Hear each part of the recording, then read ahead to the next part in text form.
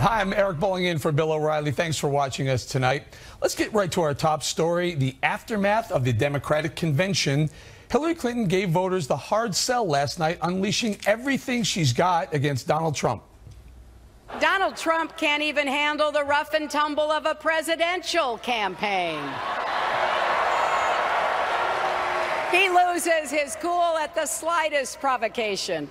When he's gotten a tough question from a reporter, when he's challenged in a debate, when he sees a protester at a rally.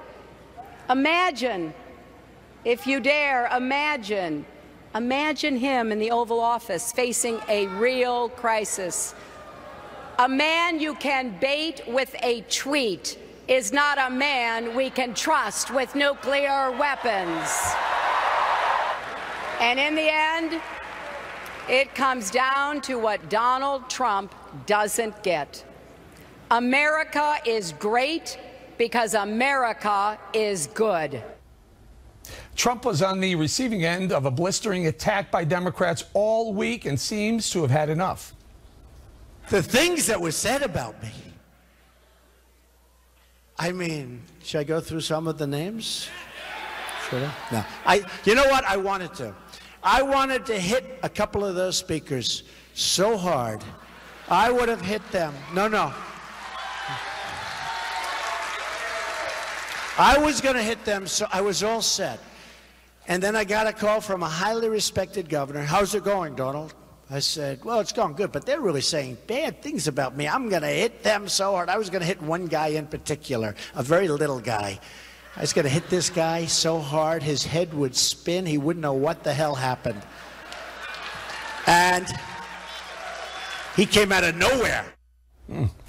Wow. Joining us now with reaction from Dallas, Trump campaign national spokeswoman Katrina Pearson. Now, Katrina, the very little guy Mr. Trump was referring to in the speech, I'm guessing he tweeted today about little Michael Bloomberg. Is that who he was talking about?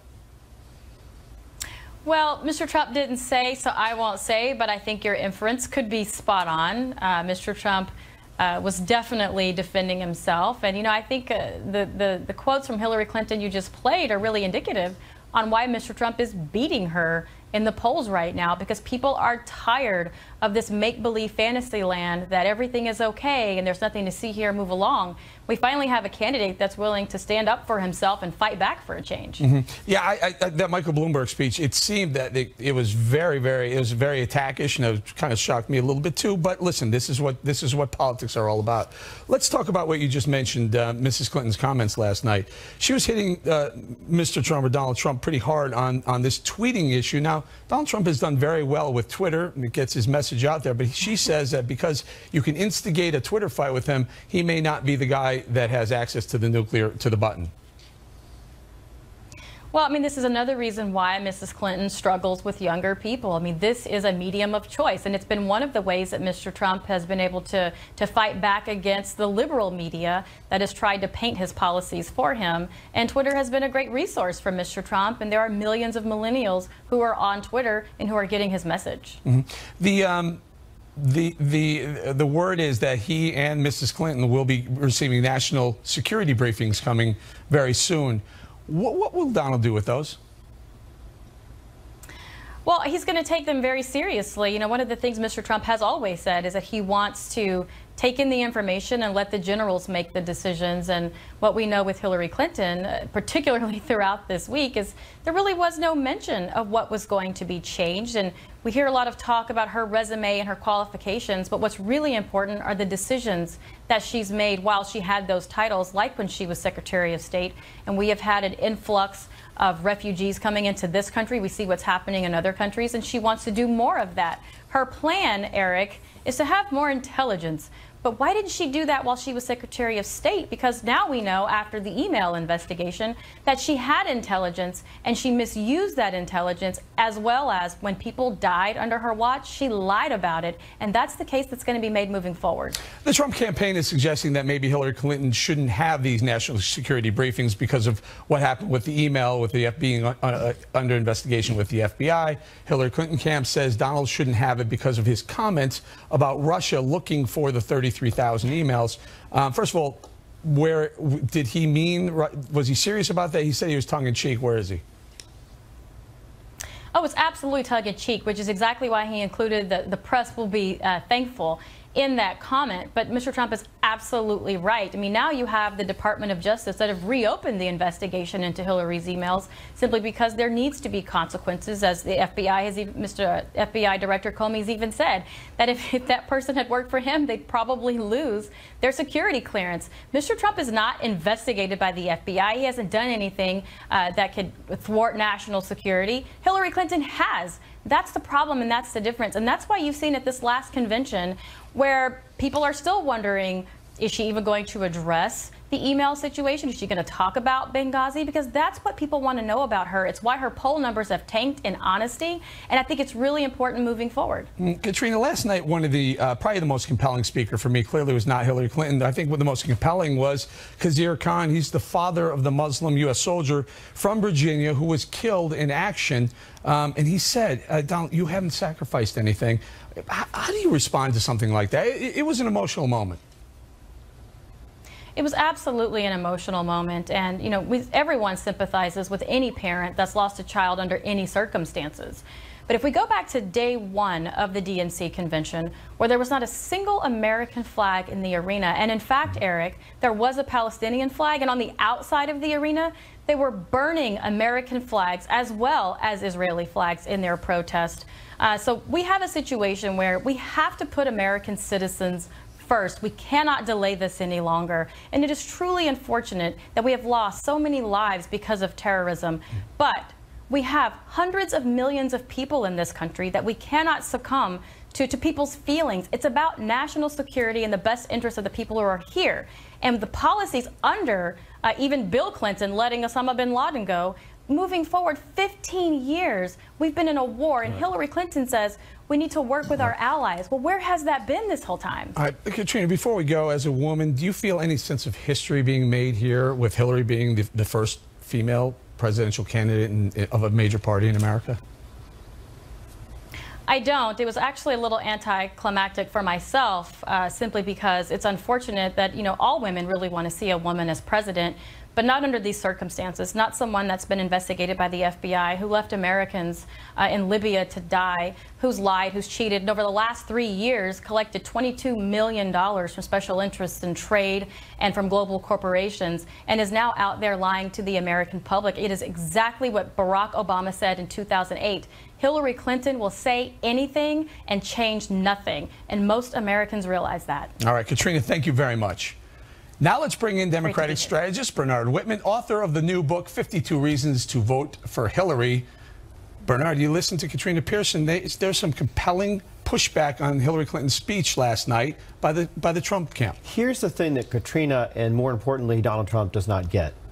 And it was summed up in 3 words by Hillary Clinton last night. E pluribus unum. We are all in this together. It was the most profound moment for me of the entire convention. It's something that the Trump campaign simply doesn't get. And I think that Hillary Clinton needed to do 3 things last night. Number 1, she needed to draw a sharp contrast with Donald Trump's vision for America and policies. I think she nailed that. Number 2, I think she needed to be real. I think she needed to be authentic. And do you think she was? I think she needed to acknowledge wasn't that a lot an opportunity of people, for her to be transparent, to be heartfelt. And what I heard was, yes, the beginning of the speech was like that, but then the basis, the meat of that speech was attacking Donald Trump. But Eric, she drew a contrast. Unifying? She drew a contrast with Donald Trump. Donald Trump believes in division, divisiveness, negativity. Means we're together, Democrats or Democrats, the Republicans, country? Independents. I think she took a lot of shots at Republicans. No, she made a great effort to draw clear distinctions about how we have 2 different worldviews. One in which we're stronger through our diversity, we're inclusive, we're forward-looking, we're optimistic. We believe this country is the greatest country on earth. In Cleveland, all you heard was negativity, talking down the economy, talking down our military, talking down our veterans, complaining. I mean, Donald Trump literally, she painted a picture of a wonderful, everything's good, did she not? She said things are great, but they can be so much better. You're going to look in that camera right now and tell America that things are great. Now, they may be great for Wall Street, and they may be great for people on the 2 coasts, but flyover country saying, our wages aren't up. Our unemployment is still too high. growth, we got a number today, growth, GDP is subpar. That's exactly by a why mile. she said. That's exactly why she said. You know what? Thank you, Bernie Sanders, for bringing issues of social justice and income inequality to the fore. We created 15 million jobs. It's the longest and biggest recovery ever in history. Has it been enough? Absolutely not, which is why her first days in office are going to be spent putting together the biggest single jobs creation program since World War II. Yes, before I let you go, it felt like this is the third term President Obama. She delivered what President Obama would have been delivering had he been on that stage. Where am I wrong? No, I don't think it's either the third term of President Obama or the third term of Bill Clinton. I think this is going to be the first term and hopefully the second term of Hillary Rodham Clinton. So what's different? Because she is committed to bringing people together, working across party lines. Look, President Obama, I think, deserves huge credit, but one thing he was challenged with was working with the other side. What is she different? Where is she different than President Obama? She sounded like she was up because Hillary almost Clinton, the exact same. I think it's a great question, Eric, and I think that moderate Republicans and conservative-leaning independents need to understand Hillary Clinton has a record of 3 decades of working across the aisle to do things like provide health care to children, 8 million children. She did that with Republicans. Equal being qualified. And that's where I think a lot of people. There is no question she is more qualified than Donald Trump. Ran up against our break. Thank you, Bernie. Next on the rundown, the conventions are wrapped. Where does the race stand as they enter the final 100-day sprint to election? Stay tuned. In the Campaign 2016 segment tonight, the state of the presidential race. The conventions are done, and according to the latest Real Clear Politics average of presidential polls, Donald Trump is tied with Hillary Clinton, with each at 44.3%. But will the Democratic convention change all that? Joining us now with reaction from Washington, Republican pollster Kristen Soltis Anderson, and along with us is Simon Rosenberg, the president of NDN, a center-left think tank. Simon, I can't believe it. Democrats finished their convention and they're still tied. No, I'm just kidding. I know there's going to be a bounce, but what do you think? Give us a sense of the bounce you think she'll get. Listen, I think if we're ahead by 2 or 3 points by the end of next week, I think Democrats will be happy. I think, look, Democrats know this is going to be a close race. There wasn't there's no victory laps going on. We know Trump is an unorthodox candidate. You know, we went through a tough election in 2000, which we thought we were going to win, and we didn't at the end. So, you know, I think the Democrats are very committed and very focused. And let me just say one thing. The other thing to watch, though, is what happens with the state polls. That's probably going to take like another week after the national polls settle down. Yeah, they're pretty jammed up. Polls. Those state polls, the battleground states, are pretty tied up. I just may ask you this before I go to Kristen. Did Hillary Clinton get the Sanders voters? I think I will tell you that I think the Clinton campaign did a far better job bringing Bernie along over the last couple of weeks than I ever thought was going to happen. I think we're in far better shape, frankly, with the Sanders world than I thought we were going to be. So I think we feel pretty good about where we are right now with Team Sanders. Kristen, do you think Hillary brought the Sanders voters along to the end, the last 100 days coming up? You know, there was a big section in the middle of her speech where she pivoted from sort of describing her own character and describing Donald Trump's character and making that case to really focusing on progressive issues, talking about repealing Citizens United, talking about taxing the rich more, talking about reforming immigration, talking about the sorts of things that the Democratic Party's base really gets excited about. And so while it was interesting, early in the convention you had Elizabeth Warren speak, you had Bernie Sanders speak, you know, sort of the early nights where I think most focused on let's heal the party, let's get the Democratic base in. Hillary Clinton didn't drop that message even when she was giving her acceptance speech on Thursday night. So I think she was really focused on all the way up until the end, even after she'd secured the nomination, making sure these folks don't go rogue again. In the same token, did Donald Trump unify the Republicans, the establishment, and the outsider army that he's compiled? Well, what's interesting about Donald Trump's speech is that he did not actually make a lot of overtures to ideological conservatives. If Hillary Clinton was making overtures to ideological progressives and saying, I'm one of you, Donald Trump's speech didn't really make those same kinds of overtures. Instead, I think Donald Trump's main message, again, was, I'm going to keep you safe. I'm going to make America great again. And that's the sort of thing that, rather than really speaking to the ideological right, speaks to these voters who may be kind of in the middle, but are just frustrated. They're just folks that think things are on the wrong track. And that's about 7 out of 10 Americans who in polls say they think things are on the wrong track. So it is interesting to see how they're trying to build their coalitions and to what extent they think their ideological bases matter. All right, Simon, I spent a lot of time in Philadelphia, Cleveland and Philadelphia, but I will tell you that Bernie Sanders voters, they're not in line. You may say they are, and they may end up voting for her, but you walk around there, they're anarchists. They want change. They don't want more of the same. They don't want the Democrat just for the sake of the Democrat. They're a different breed. I think there's an opportunity, well, if not Donald Trump voters, but maybe to keep them away from the polling place come November.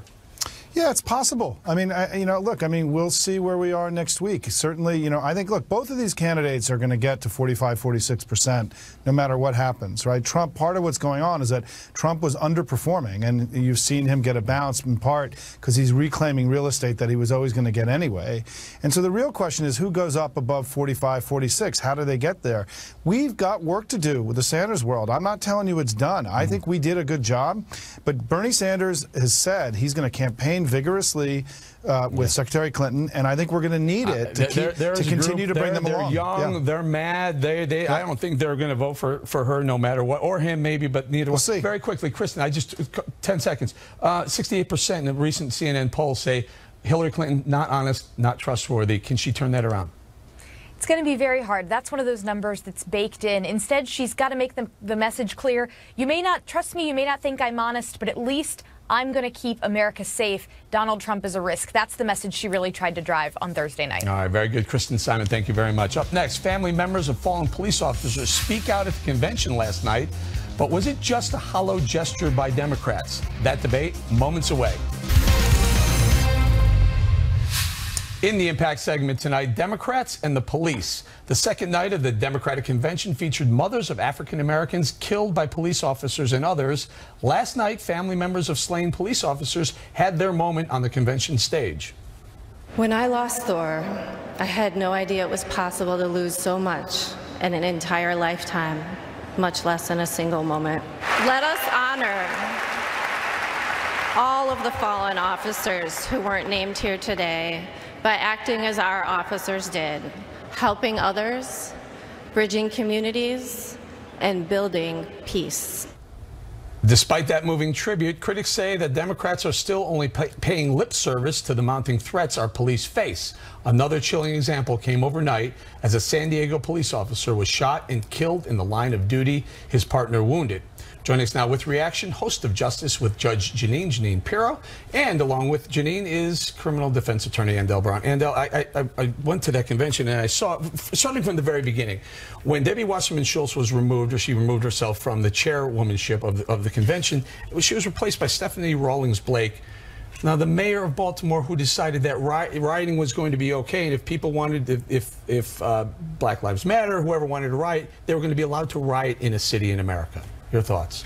Well, let me back up for a second. She never said you're allowed to riot, and it wasn't a Black Lives Matter riot. What she said was the people that are out there rioting and doing damage, we have to protect our officers' safety.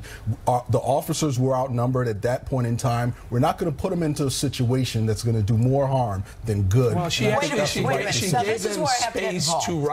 said we're going to give them space. I'm sorry, Eric, but why does a mayor make a decision about whether the police are going to be or have sufficient numbers to be protected? That's not her job. She should keep her nose out of it. And even assuming that you're right, what she did was wrong. It's none of her business. The cops decide whether or not they can go forward. And the chief of police at the time made the very same decision. Who was the chief of police? Yeah, who did he work for? Wanted to keep his officers safe. Rather than rehashing her decisions then, was that the right choice to make the chairwoman of the Democrat convention?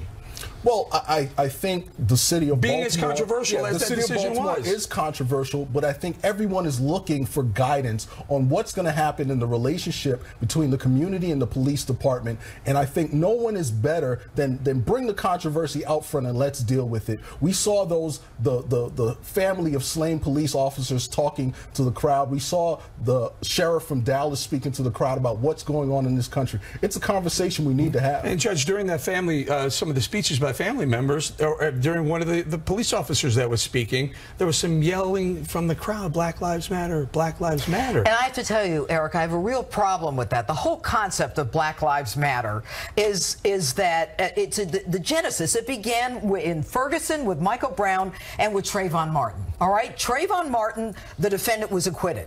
And in Ferguson, Michael Brown, they didn't even bring charges against him. The Justice Department couldn't bring anything against him. So it was based on a lie, hands up, don't shoot.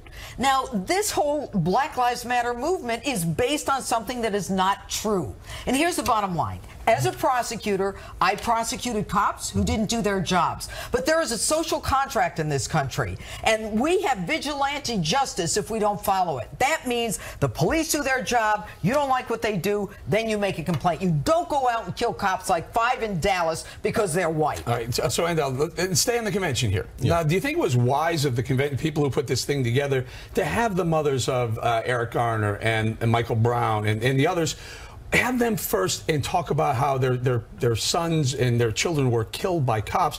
Why not have a moment where you bring out the parent, bring them together? The ones that came out last night, bring those mothers and family members along with these mothers and have a moment of unity. That would have worked.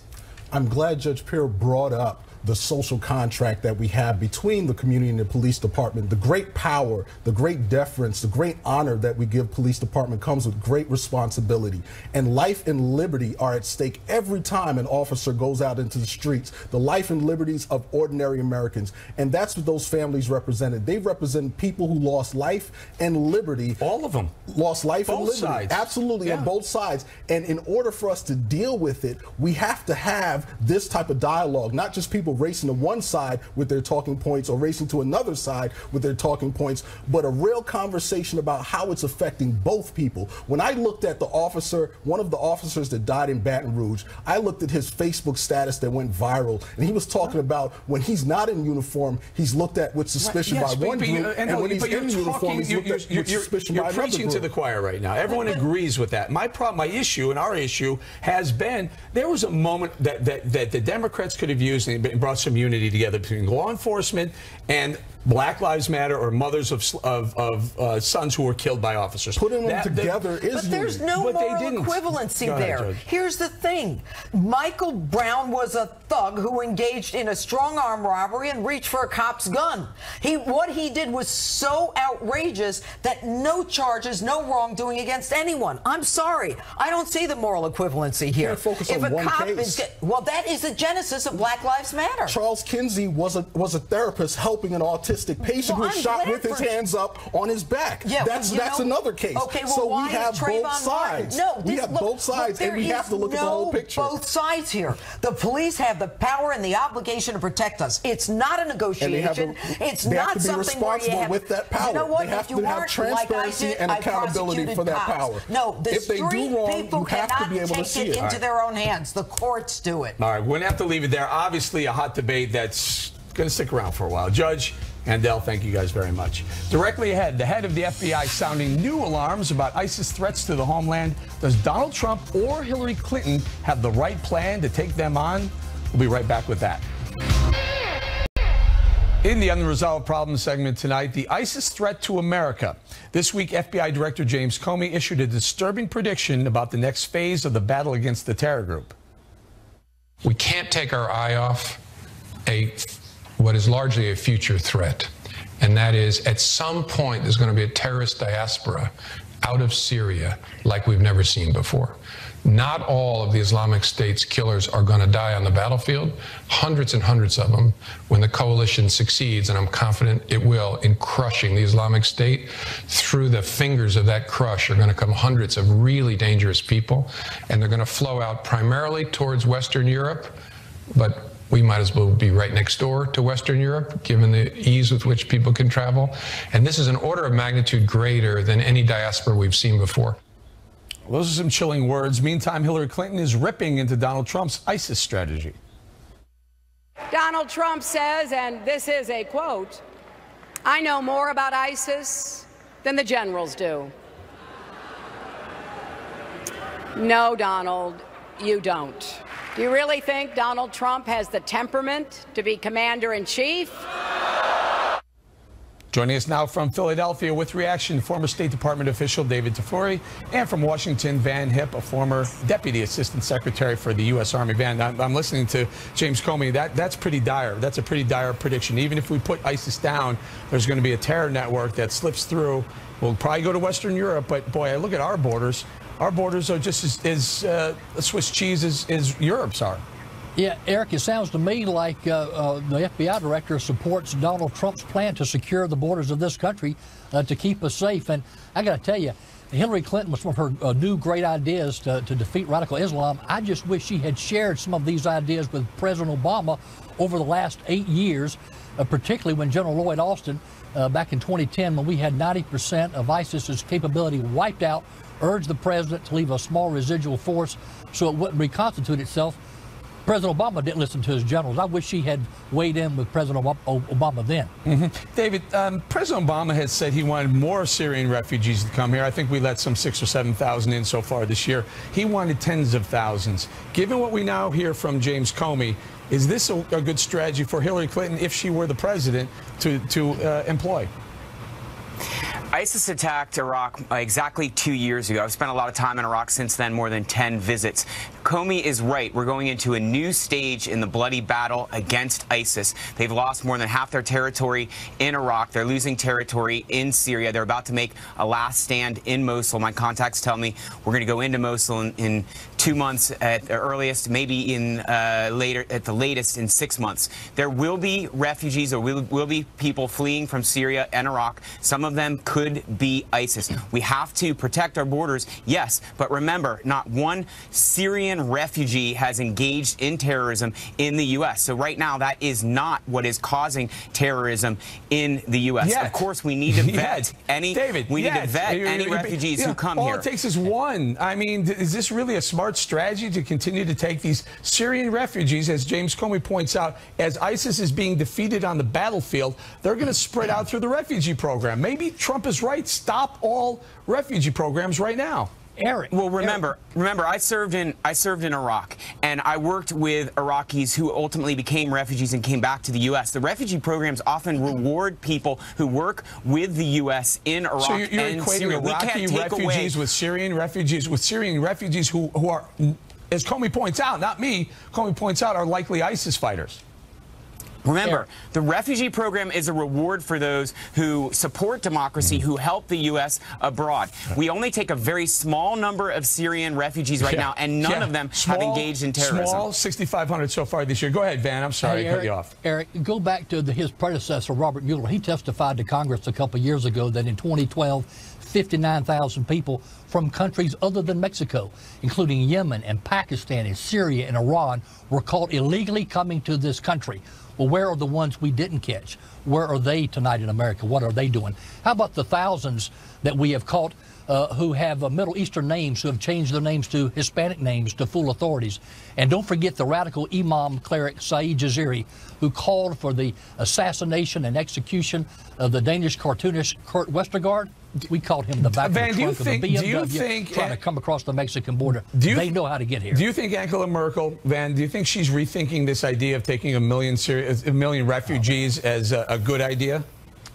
She's got to.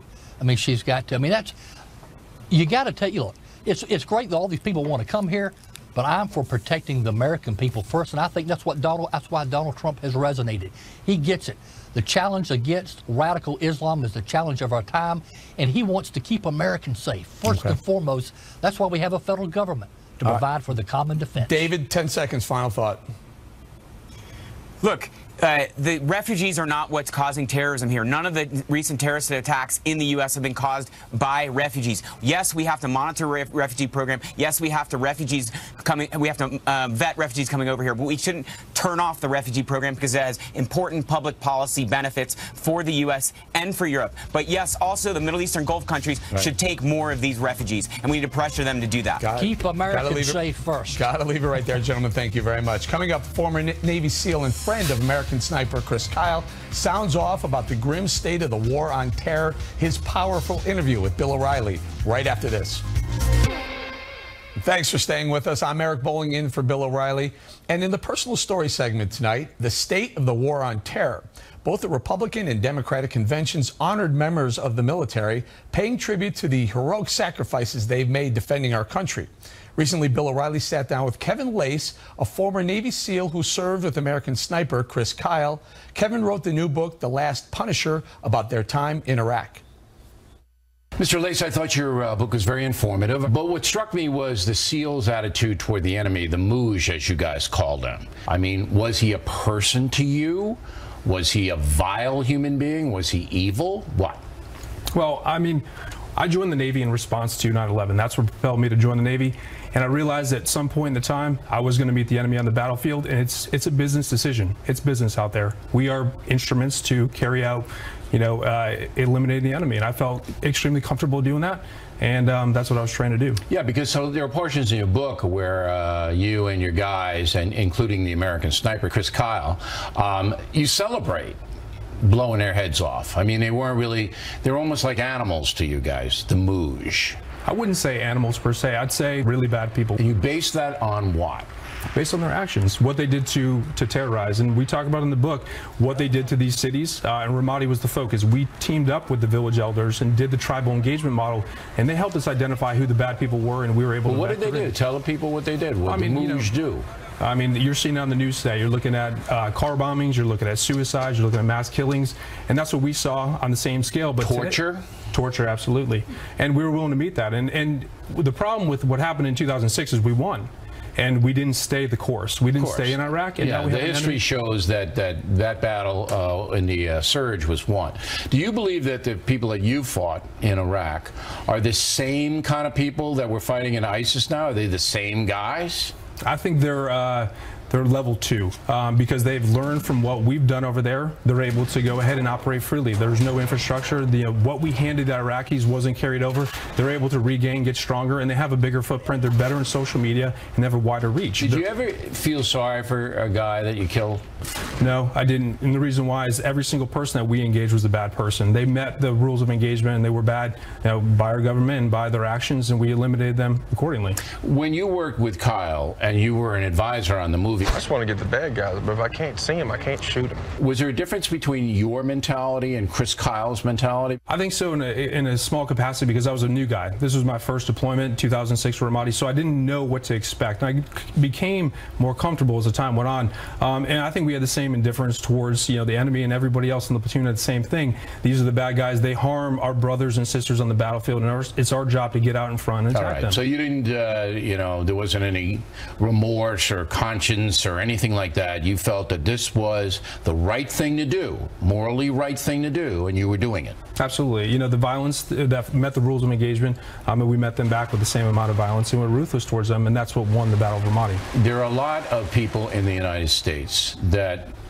don't like you and don't like Chris Kyle and feel that you're, for some reason, bad because you're doing these kinds of things. Have you ever encountered those people? Have you debated them? Not specifically. And what I want to do with the book was to show, hey, these are the type of people that do that job. When the raid for bin Laden comes up, who do they call?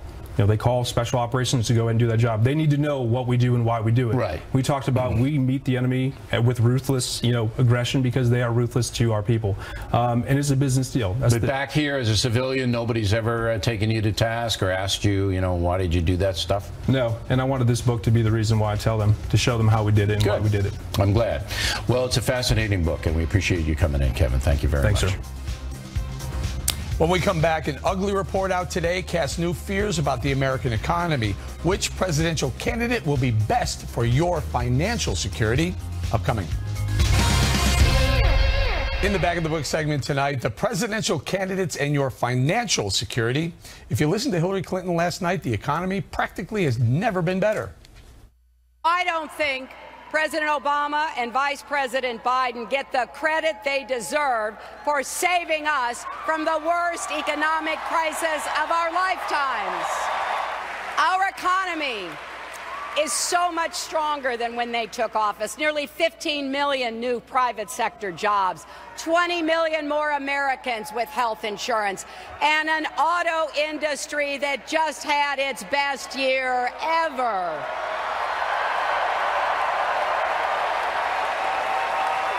Now, that's real progress. But just hours after that speech, the Commerce Department released a dour report about the U.S.